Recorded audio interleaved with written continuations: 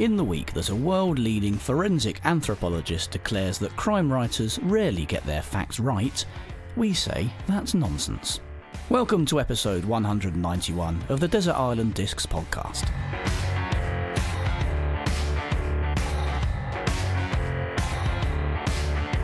This is Partners in Crime with Adam Croft and Robert Dawes. Hello, happy Friday again, Bob. Well, happy Friday to you. Who said that? Who is this person that's criticising the whole rank and file of crime writing? This is one of the world's leading forensic anthropologists, actually. She's a good friend of Val McDermid as well. Oh, right. She was speaking at the Edinburgh International Book Festival. Her name is Dame Sue Black. Oh, Dame Sue Black. Oh, yes. Right. Well, fair enough. If she said it, she must be right. She said that a lot of crime writers do get their facts wrong, but there are people like Val, of course, who do their research thoroughly and who want their crime fiction to be as realistic as possible. And this is something we've discussed on the podcast in the past, isn't it? Whether you go for realism or whether you go for story. I really need to stop headbutting my microphone as well. Well, yes, we're getting a forensic anthropologist to actually sort out your remains. That's extraordinary. We haven't interviewed anyone for forensics on this show, and I think that's probably an oversight. Yes. Well, if it's a Sue Black, then she really does know what she's talking about, and she gives lectures all around the country about it. I think with Val too. So, well, she has a point. There must be sloppy. Many people who are rather sloppy in that particular area. I don't know many writers who are. I have to say, most of the writers I talk to go to extraordinary lengths to try and get the facts absolutely right.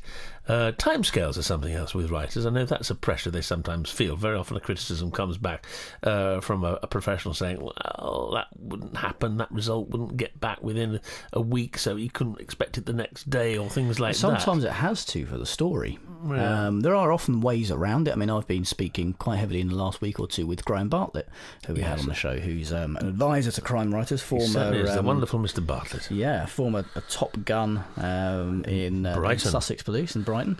And the book that I'm working on at the moment is needs to adhere to a certain timeline to make it work. Right. So I've been saying to him, look, these things need to happen.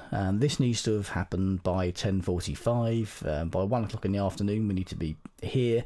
How can we make that work credibly? And he has been absolutely brilliant. We've had so many emails going back and forth in the last week or two trying to hammer this out. But we have done it. Well, Graham's extraordinary because he's given himself now to passing on this great wisdom to writers, and I know he travels around with his to all the festivals with his compadres, all with their own specific discipline, talking about giving advice to writers and giving readers insights into real life areas of crime and crime detection, but he is, as he said on this show months ago, he's absolutely loves working with writers and is very helpful. In fact, I'm going to be contacting very soon myself over a particular problem, not about doing something between 10:45 and 2:30 or whatever it is, but probably not that far off.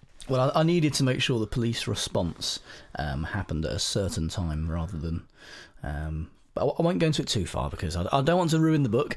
But as I am in the throes of writing another book, my reading this week has been this lofty tome in front of me, Code D of the Police and Criminal Evidence Act, 1984. What a page turner! It is. It's an absolute cracker. It's got some really interesting stuff. I won't ruin the plot twist at the end for you. I'll leave that to you. Who done it?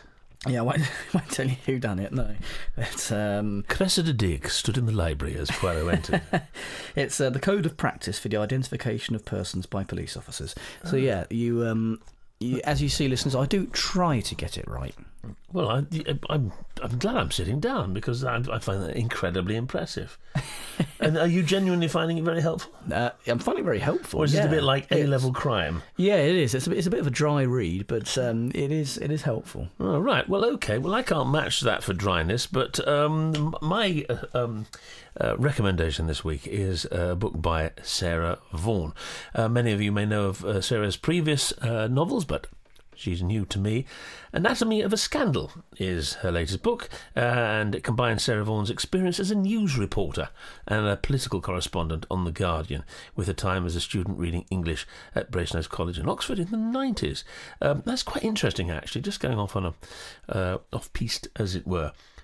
A lot of crime writers tend to be journalists, or have come from a background of journalists, and I wonder what that is. Is it because obviously they're professional writers and they're storytellers, and this is something they've always wanted to do? But also there's a gap. You see, a lot of journalists I know are saying the industry isn't what it used to be. You've got to find other things to do. It's probably one of the only professions in the country at the moment where you can genuinely earn more money writing crime fiction. Yeah. There aren't many jobs that pay less than that. Obviously, I mean, people like Sarah comes from a journalistic background. Sabine Durant, who I was talking about the other week, also. Anyway, Anatomy of a Scandal by Sarah Vaughan is her third novel, her first courtroom drama, a psychological thriller, and her first book for Simon & Schuster. She's married, 2 children, lives just outside of Cambridge, another popular area for crime writers to live, I notice as well, and is currently working on her 4th book. Anatomy of a Scandal has been described as The Good Wife meets The Affair. Well, that's good enough for me. It centres on a high-profile marriage that begins to unravel when the husband, an MP, is accused of a terrible crime. Sophie is sure her husband James is innocent and desperately hopes to protect her precious family from the lies which might ruin them. Kate is the barrister who will prosecute the case. She is equally certain that James is guilty and determined he will pay for his crimes. A high-profile marriage thrust into the spotlight, a wife determined to keep her family safe, must face a prosecutor who believes justice has been a long time coming, a scandal that will rock Westminster, and the women caught at the heart of it. Well written, pacey, and full of twists, says The Independent. A compulsive read and completely layered characters. John Boyne. It's a page-turning novel, reveals the precious nature of existence as the seemingly perfect lives of Sophie and her husband James unravel. The author anatomizes in gripping fashion the inner workings of the corridors of power, as well as the hidden recesses of the mind and heart. That's Anita Sethi, The Observer. And this last one from Marcel Burns in The Times. This clever plot raises many issues of the moment. Well, yes. Political scandal, political intrigue. You ruined my little segue I was going to do. I was going to talk about political scandal being a bit of a thing right now. Oh, did I ruin it? Yeah. Oh, there's a slight tear in his left eye, listeners. I'm sorry to... That's because I've got my tight pants on today. I'm sorry to have rained on your parade. That's sorry, all right. I just caught up with your last statement. Yes, well, that's interesting. Okay, so we've talked about this before. The umbrella that is crime fiction. Obviously, you have the traditional crime, murder mysteries, the whodunits, the golden age. You have the serial killers. You have the hundreds and hundreds of series with inspectors, police procedurals. But also within that, you have the political crimes. You have the political thriller, which I was talking to a screenwriter not long ago who was bemoaning the fact that it was becoming increasingly difficult to write anything that didn't seem less dramatic than actual politics as they exist on the world stage at the moment. This is particularly about America. I mean, there was a time when there were 2 presidents. One was Francis Underwood, as played by the disgraced Kevin Spacey, who was Machiavellian as murderer. I mean, just the most lethal sort of politician that you could imagine, but that was a drama. The other president was, of course, Barack Obama, who was the saintly opposite to the fictionalized president in House of Cards. Of course, now you don't have Underwood anymore. You don't have Kevin Spacey, who's, as we all know, is being, I think, prosecuted for all sorts of things. And we now have another president in the White House who seems to be the polar opposite of the increasingly saintly seeming Obama. They seem to have merged both roles, don't they? Yeah. Brought fiction into reality. Well, yeah. Did Trump watch House of Cards? I don't know. I mean, obviously, unravelling in the week we are speaking now has been quite an extraordinary thing. The point I'm making, rather laboriously, as usual, is that this screenwriter was saying he'd been working on a series which was set both in Washington and in London, political intrigue and what have you, and it didn't get made. Now, he's a very, very fine writer with a great track record, but he said the criticism from the powers that be was that it seemed too tame compared to what was actually happening on the world stage. Now, what does that say about the world we live in at the moment? Well, yeah, factors stranger than fiction quite often. But talking of facts and real-life crime, a bit of good news I saw this week is that CBS Reality has renewed 2 of its original true crime series for its autumn lineup. Evidence of Evil, which first aired earlier this year, and, of course, Written in Blood, which is presented by a good friend of the show, Simon Toyne. That's going to be back for another series next year. Authors on the next series include Mason Cross, Sophie Hannah and Peter Robinson. So Mason Cross, I love Mason Cross. Yeah, we've got a great lineup of writers there coming up next year, so that's all very good news, isn't it? Yes, well, it is. And from the next couple of weeks, we're very much focusing on Scottish crime. We've got 2 Scottish crime authors in a row. We've moved away from New Zealand, and we're now up in Bonnie, Scotland. Yes. And very far into Bonnie, Scotland. We certainly are the first one, yes. So shall we go with the first of those interviews? We'll go with this week's interview with Mr. Stuart MacBride. Stuart MacBride is one of the most successful Scottish crime writers in the past few years. He's been shortlisted for the Theakston's Old Peculier Crime Novel of the Year award twice. In 2007 he won the CWA Dagger in a Library, and in 2008 he was named Best Breakthrough Author at the 2008 Crime Thriller Awards. His Logan MacRae books have entertained readers since 2005, and we're delighted he's joined us on the show today. Hello, Stuart. Hello. I have to say, though, you missed off the most important thing I have ever won. Go on your list. I was crowned World Stovies Champion in 2014. I wasn't going to get onto that, but do tell us. Oh, yeah. How could we have missed out on that? Oh, you were saving it and putting it in. Oh, that's wonderful. A Stovie. I haven't had a Stovie for years. They are the best. Yeah, they really are sensational. Hello, Stuart. It's Bob here. How are you? All right. Hello, Bob. Do you want to let the listeners know what a Stovie is? Because we do have listeners all over the world in Macedonia and Trinidad. I think someone listened in from. So I'm not sure they have Stovies in Trinidad. I think they should do. They should. Jerk Stovies would work very well. It's basically a dish in Scotland that will cause fistfights any pub, because everybody makes it differently based on what their mum did. So I have almost been punched at Bloody Scotland Festival in Stirling, because I was talking on stage about my World Stovies Championship, and I make mine with lamb. And this woman, who was 4 sheets to the wind, was just right up in my grill, man. Just if you're not making it with sausages, you're not making it properly. Those aren't Stovies. God. So she was fun. So people do get quite passionate about their Stovies. North of the border, you can start a war. Wow. South of the border, people go, "What's a Stovie?" Can you have a Quorn Stovie? Or is that really totally unacceptable on all fronts? You can have one, but then you will be ostracised from polite society, and quite rightly so. Right. So be very careful who your Stovie dealer is. I think we had an idea, Stuart, that it's going to be quite entertaining talking to you when I looked on your website, and your biography was not the one that I just read out. It was one that went, Stuart MacBride was born in Dumbarton but ran away to join the circus at the age of 9, where he specialised in wrestling bears for money, going on to represent Great Britain at the Atlanta Olympics. In 1975 he won the Nobel Peace Prize for his revolutionary work on iron brew, then went on to create the world's biggest ball of Billy Button lint. In 1989 he joined the Secret Intelligence Service, but was later invalided out due to a back injury sustained while performing a reverse overhead pile driver on a grizzly bear. Now confined to his pyjamas, Stuart fritters away his time writing crime novels set in Aberdeen and lying to journalists. I thought that was real. Don't disabuse me. I wondered at first.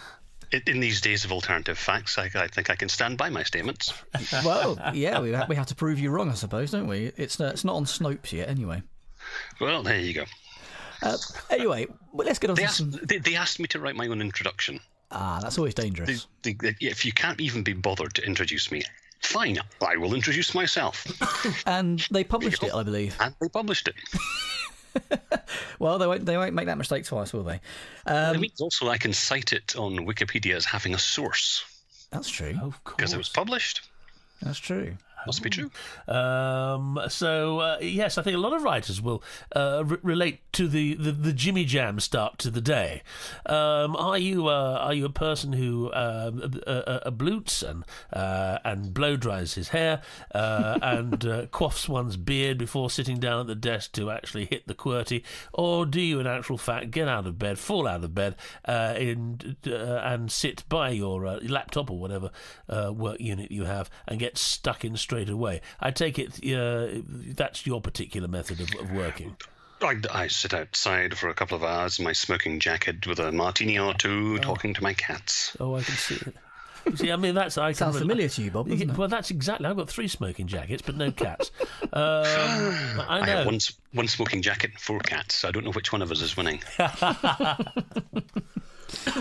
Stuart, your Logan MacRae books are what we're here to talk about after having covered probably every other subject on the face of the planet so far. There's plenty more on this list. Also, do I wash? I noticed was one of your first questions. How manky are you as a writer? We ask everyone that. Well, yes, how manky are you? Some of our mank writers might have answers to that, but yeah. Alexander McCall Smith going, one washes, yes, one does. Who's been talking? See, I'm not speaking to Alexander McCall Smith. We're having a feud, apparently. Is this a feud according to the newspapers, or? I think was it the Herald? But he said something very unpleasant about Aberdeen at the Bloody Scotland launch, where if he's fed up writing about a character, he exiles them to Aberdeen, where they can freeze in the miserable weather. And of course, I got contacted by the people. What do you think about this about Aberdeen? So I'm starting a Wickerman-style feud. It's strange how newspapers do that. They did something similar to me a few years back. Apparently, I've got a long-running spat with Sue Grafton, which I wasn't aware of. But they like a spat, and the longer running they make it up to be, the better it is. Well, it gets me in the papers every couple of months. I'm not complaining. But I have to say, we do not stand by your fellow spatter. Our views on Aberdeen are fine. We did a special from Aberdeen. We were at, I was at Granite Noir this year and had an absolutely splendid time with Hugh Fraser, and we did a special from the festival. And my goodness me, they looked after us very well at the Lemon Tree, and it gives me another opportunity to actually just say what a wonderful meal Hugh and I had at the Bonobo vegan restaurant and at the wonderful Nargil Turkish restaurant, 2 of the finest meals I've had all year. So thanks once again for that delicious food and the wonderful warm welcome we had in Aberdeen. Wish we'd met you. You weren't there this year, were you? Were you there this year? I didn't see you. I was festival ambassador, which meant I did a lot of stuff before the festival, and then I had my deadline over the weekend and had to be chained to my computer. That's right. Your photograph was in the programme and I never saw you. That's right. I missed all the good. I missed all the good bits. Oh. Did all the hard work and then missed it. Well, not all the hard work. Lee Randall may do a little bit of the hard work. Yeah. She's wonderful, isn't she? My goodness me. She does the the programming and the organising and the actual setting stuff up and the running of things. But I'm very pretty, so that's what exactly. You're the poster boy. But Aberdeen, aside from being home to these wonderful restaurants and also my favourite airport in the world, is also home to you, Stuart, and is where you set your Logan MacRae books. We talk a lot on this podcast about setting and how that kind of influences people. I mean, apart from being home, what about Aberdeen appealed to you in terms of setting for your crime novels? That was really it. That was the primary driver. I'm going to name drop here because, I'm fabulous. But I used to work for a sharny wee internet company, and they were looking to produce their own content for the website. And I reviewed one of Ian Rankin's new books. Never heard of him. and I bought him a pint, and we chatted before his event. And during that, I was thinking of writing a crime novel, my very first one, and I can't remember how it came up, but he said, why not write it about Aberdeen? Because at that point, everybody was writing about either Edinburgh or Glasgow. That was it. Crime fiction just existed in that little band, except for Hamish Macbeth. And that was it. And I thought, okay. I mean, for one thing, it cuts down my research hugely. It is just on the doorstep. I grew up there. These are my people. And hopefully if I write about it, people will buy it because it's set where they know.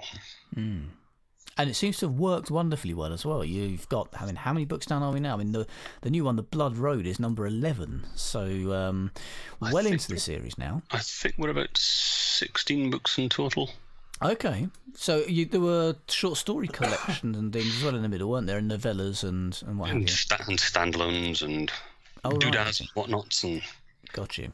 Well, The Blood Road is the most recent one. That's out in June. Can you tell us a little bit about that? The Blood Road basically kicks off when D.I. Bell turns up dead in a crashed car, which is a terrible shock for his colleagues because they buried him 2 years ago. So the whole thing starts to, it's where has he been for the last 2 years? Who did they really bury?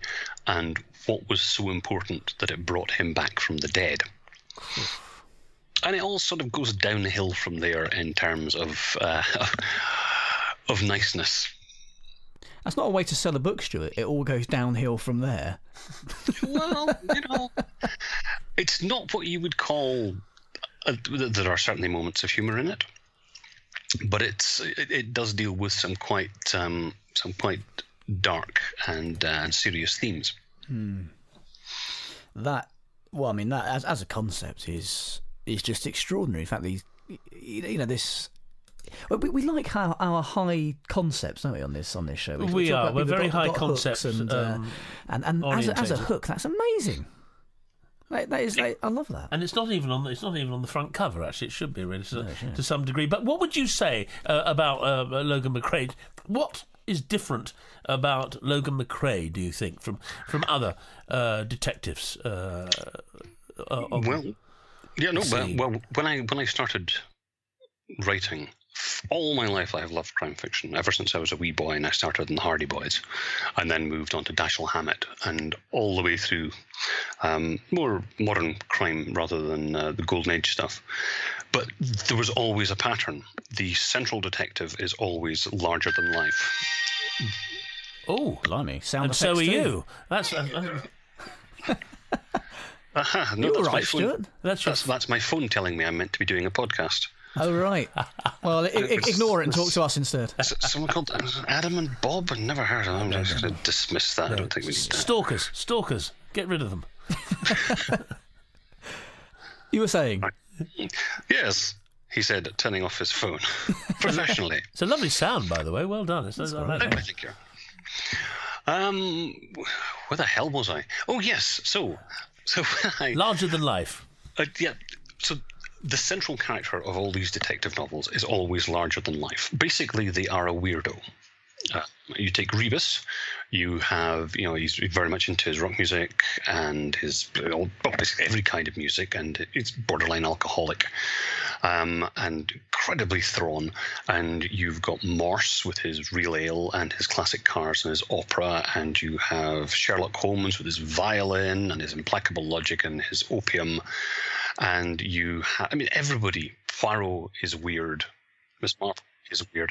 Every single central character of detective fiction is a freak, But they always have a normal person that they drag around with them so that the author can explain the plot to the reader. So I thought, wouldn't it be fun to write a book where the central character is Watson or Siobhan or Lewis, so that Logan is a normal everyday bloke. He is you and me. And it's the people that he works for, D.I. Steele and D.I. Inch and all the rest of them. They should be the hero of the crime novel because they are weirdos. So it's just a really simple inversion of that standard mechanism for how crime fiction is meant to work. And I like that, because we were speaking to David Mark a few weeks ago, and he had a sort of a similar idea. He was saying about this fact that, you know, all of the detectives are these kind of, you know, hard drinking alcoholics. They've got all their issues, and, you know, their issues are very kind of out there and dark and all the rest of it. And his main detective, Hector McAvoy, I think he says you have to pronounce it with like Hector but with a cough in the middle.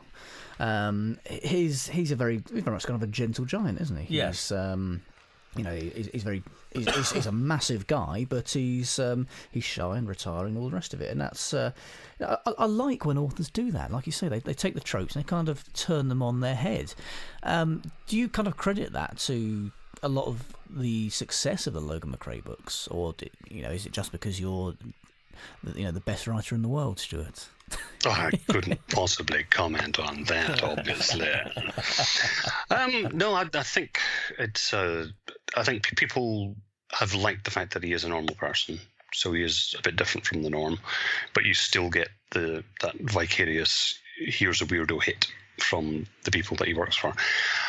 And also, I mean, when I started writing crime fiction, it was very rare to come across any detective with a sense of humor at all. There was very, very much a case of, if it is serious, then it must be serious. It is murder. What can be more serious than that? And they basically, that was all they did. They just went out after the killer. And there were very, very few novelists who were actually allowing the characters the humanity to have a sense of humor. You know, which is weird, because one of the defining characteristics that we have as a species is that we always in groups try to make each other laugh. You know, it's. Do you want to get really sort of in depth and dull about this? Get in depth. Okay. I don't think you could be dull if you tried, Stuart. Oh, I can try. I can definitely try. Apparently, back when we used to live in the trees, and we used to pick nits and things off of each other. That was only last Thursday for Bob. Hence all the hair. Exactly. And basically, you could groom a social. You could get yourself a social group of around 15 to 20 individuals, and that was about as much, because it would take too long to go around. And when we learned to laugh and to make other people laugh, it's suddenly much easier to groom a larger group of people, and not in an Operation U-Tree way. But you are basically psychically picking the nits off of a larger number of people all at the same time, until you get up to Dunbar's number, which is 150 individuals, is the maximum that one individual is meant to be able to support as a friendly network, which was the size of a small village. And that's how we've evolved. So when we're in teams, that's what we do. I have never worked in a team of people where they do not spend as much time as possible taking the piss out of each other in order to make each other laugh. But in crime fiction, it just almost never happened. Everybody were these serious robots for justice. So I just made police officers like real people. And that's why the books are entertaining. And I guess that's why they've built such an audience which is as dedicated to the books as they are. Because you have got a very kind of tight fan base and a good, strong core of people that have been there right from the start. Very sexy, intelligent people. Absolutely. Well, yeah. Keep giving them the compliments. Steel. But the new book, The Blood Road, is out now in hardcover and ebook. I think the paperback comes out early next year, doesn't it? It does, yes. Excellent. Well, it's. One thing I wanted to ask you, yes, listening to your wonderful, delightfully fruity, dulcet tones over the waves. Can you call them waves anymore? I don't think you can. Over the digital Watsits. I noticed that you were a professional actor. For a very small period of time. For a very small period of time. Did you enjoy the experience? I enjoyed certain aspects of the experience. Yes. He said, standing up so that he may project properly across the inch tubes. It's very difficult to make a living acting in Aberdeen, because there's once you've done voiceovers for the fixed downwell patrol William has to be set into the off position.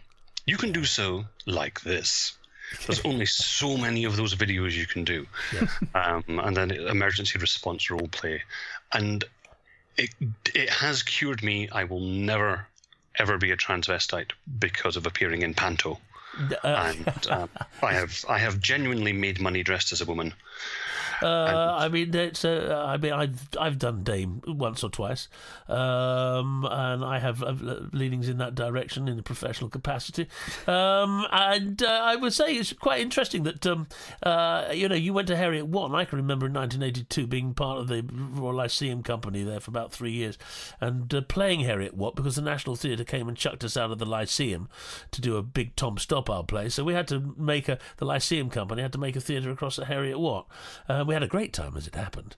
No cross-dressing, not in that particular play. I enjoyed it. But are you a panto lover? Would you say has it put you off panto for life? It's been a while since I've been in one, and we do live in the middle of nowhere. But no, there's something quite endearing about just the sheer British absurdity of pantomime. Yes, well, it is quite absurd, isn't it? I've avoided it for many years, and I don't think I can see myself going back to it. But talking about the theatre, obviously you had a love of theatre, which was an acting at one point. Would you ever think of taking your books in that direction? We've asked this question of several writers. I mean, Peter James, I've done one of his plays.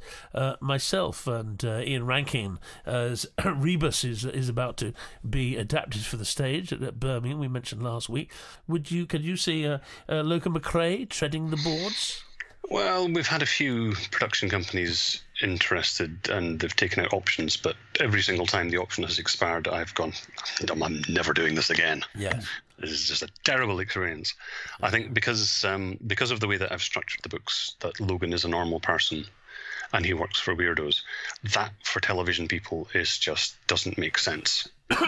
No. So every single treatment Logan gets has to be really weird, and they have to give him strange traits that he doesn't have.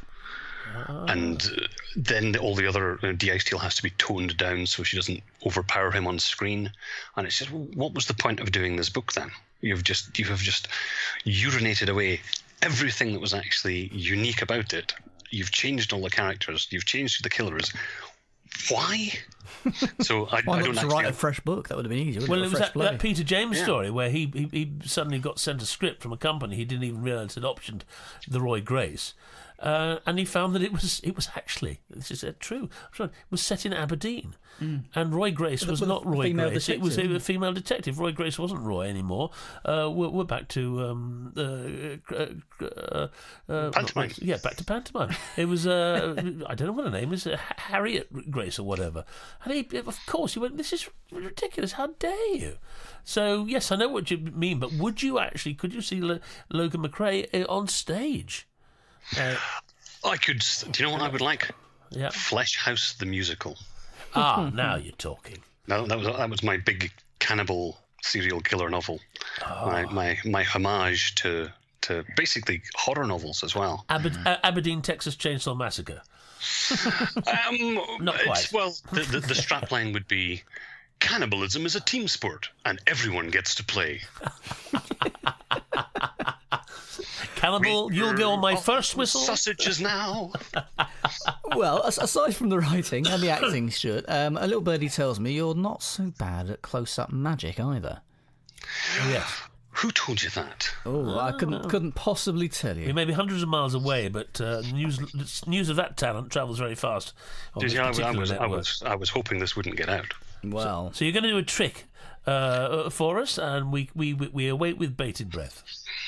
All right, but you pushed me into this. Yes, okay. we did, and we apologise for not warning you in advance. Right, let me get the cards.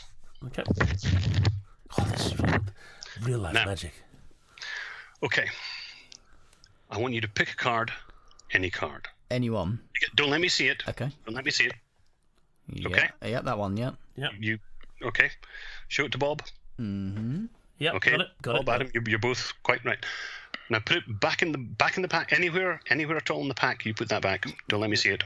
Okay. Yeah. Yep. Put it back there. Yeah. Okay. Let's give that a good shuffle. Right. Okay. Think of your card. Yep. Mm-hmm. You picturing it clear in your head? Yes. Okay. Right. I'm going to try this. I haven't done this before live on the web. So ready? 1, 2, 3. Is that your card? Wow. That's absolutely extraordinary. That's astonishing. We must. I can't tell you how I did it. Obviously, magic circle rules. Well, and of course the listeners can't see it, so they're just going to have to trust us. Take our word for it. I mean, that was extraordinary. extraordinary. Wow. That was one of the most. I mean, it's not close magic; it's far away magic because you're about 500, 600 miles away from us. Which makes it even more difficult. It does. Your magic even more powers impressive. have no restrictions whatsoever. They're just universal. Well, that's extraordinary. And now, if you look in your left trouser pocket, Yes. you'll find Adam's pants. Goodness gracious me! I wondered where they'd gone. Goodness gracious me! That's a strange colour.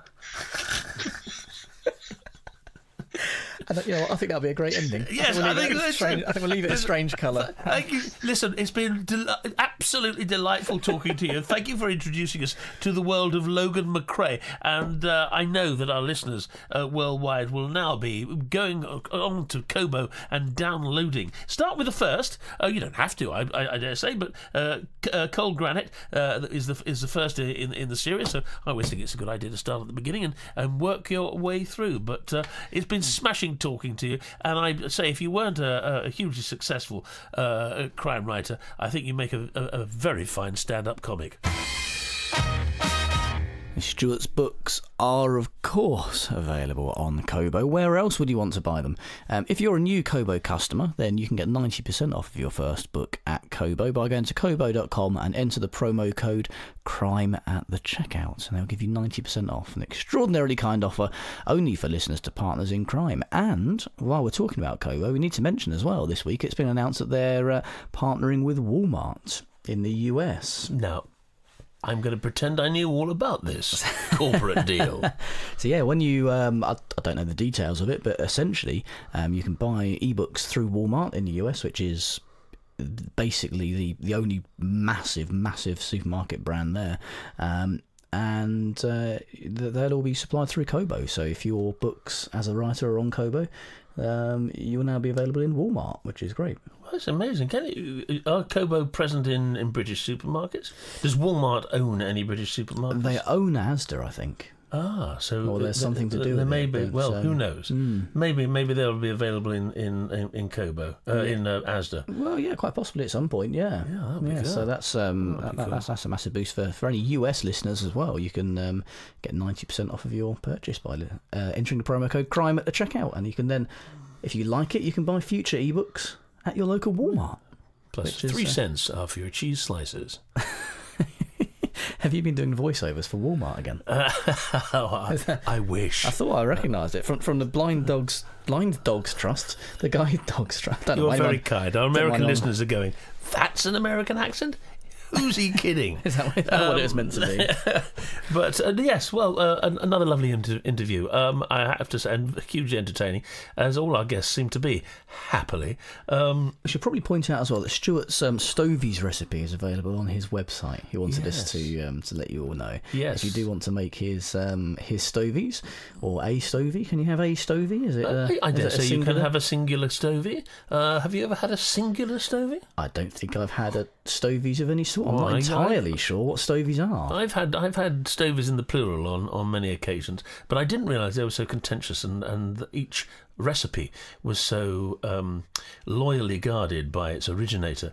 So yes, we're going to get that particular recipe, and I'll hopefully have it long before I'm next in Aberdeen. So this week. Well, actually, let's talk about next week first, because we've got a superb guest on next week, which we should not go without mention at the end. Another Scottish writer, you say? Yes, somebody by the name of Val McDermid. I don't know. I've never heard of her. The great, the legendary. Yes. Yeah, she'll be joining us on the show next week to talk about her brand new book, which has just been released. So that's going to be fantastic. If you have any questions you want us to ask her, then do send them in. hello@partnersincrime.online, or tweet them to us at CrimeFicPodcast, your questions for Val. But back to this week. Rather than going and getting a coffee, should we go and make some stovies? Yes, can you stick them in the percolator? I'll try. I'm going to watch. Partners in Crime was presented by Adam Croft and Robert Dawes and produced by Adam Croft. The theme tune was by the Caesareans. The Partners in Crime logo and imagery were designed by Stuart MacBride. Partners in Crime is sponsored by Kobo, your favourite local bookshop, perfected.